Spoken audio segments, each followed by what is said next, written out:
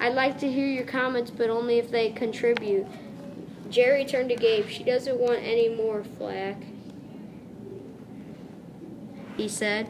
She's got enough of that with me. The class laughed this time, and so did Miss Robertson. Teacher's pet, Robin murmured loud enough so the whole class heard. Jerry squinted at Gabe, who glared at him. He turned around and slid farther in his seat. How did Gabe always know what was funny and cool and what wasn't?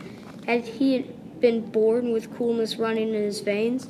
Jerry had the terrible feeling that by the time he learned everything about being cool, the kids would have figured out what he really was, just a dork in disguise.